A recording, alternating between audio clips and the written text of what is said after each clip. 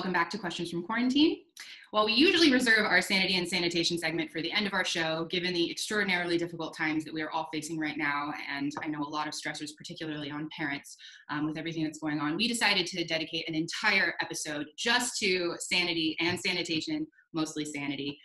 So Juliette, we'll start with you. What are you doing to stay sane and be kind to yourself? I mean, some of it is the same. I mean, people remember in those first weeks, I just insisted everyone get a battle rhythm. My battle rhythm has changed, you know, based on the weather, for example. I'm outside more. I'm more social outside. I'm now seeing girlfriends or Dave and I are meeting friends for drinks outside, bring our own glasses, all the stuff that you read about.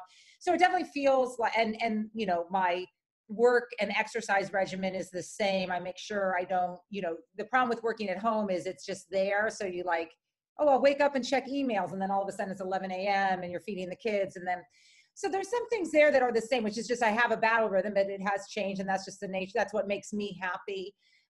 You know, there's lots of big question marks for me about the summer, which do lend some stress, and my kids.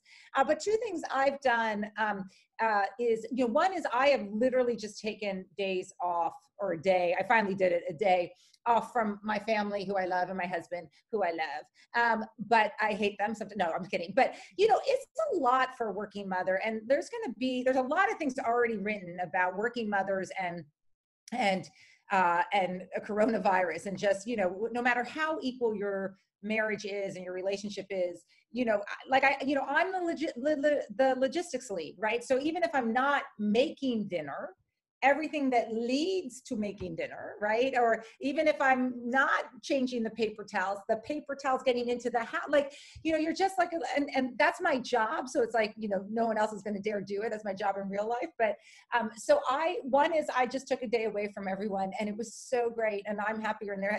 My husband called it mom camp. And I was like, it was totally mom camp. And it's like, I didn't work, but I also didn't do family. And that I think is key if you can do that.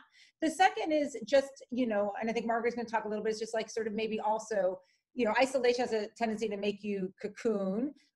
Margaret and I have jobs that sort of get us out in this space, but yeah, I'm a member of the Massachusetts Red Cross, so I do this generally, but I did give blood 2 weeks ago, and they do it safely and they do it securely. We will have a need. And it just felt like, you know, an hour out of my day, and it just felt like, okay, it's contributing in a way that is like physical rather than, say, mental, you know. So those are some things. And Dr. Bourdeaux, we know mental health is physical health. What are you doing to stay as sane as possible?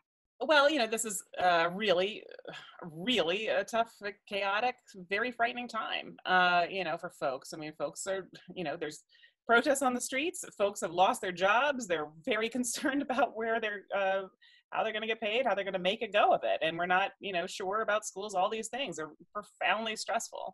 You know, I heard a really funny statement on the radio, and it was about how the Black Lives Matter protesters are often people who are, in this particular interview, it was about gentrifiers showing up to protest. Yeah. And one of the comments that was made, I thought was so insightful, was that people actually, because of the shutdown and the pandemic, have more time to think about their neighborhood and their society. And, you know, I thought that was sort of an interesting comment, and it made me think about how much time and energy it takes to care for one another. You know, we see sort of political participation in general lower than we would like it at baseline. Some of it is just because people are working so hard. You know, it does take a lot of time to think about, what is the society we want to live in, you know? And so I think one of the things that we may be able to do, and some of us may be able to do, is take this a little time and think about, you know, we live in a democracy. That means that we get to decide together how to govern ourselves. That's a wonderful thing. You know, if you can, take a little bit of time, think about the policies, politics, your community, how you want to contribute to it. Get involved, engage in discussions. I think that's very helpful. So, you know, I've done a lot of that, and it has made me feel less alone. It's made me feel less crazy. It's made things start to feel like there is some, you know, something good to come out of this moment. And so that's my advice. You know, if you can, get involved. Excellent advice. Thank you so much. Well, as always, we are Questions from Quarantine. You can always hashtag Questions from Quarantine for your chance to have a question answered. Be well, be kind to yourself.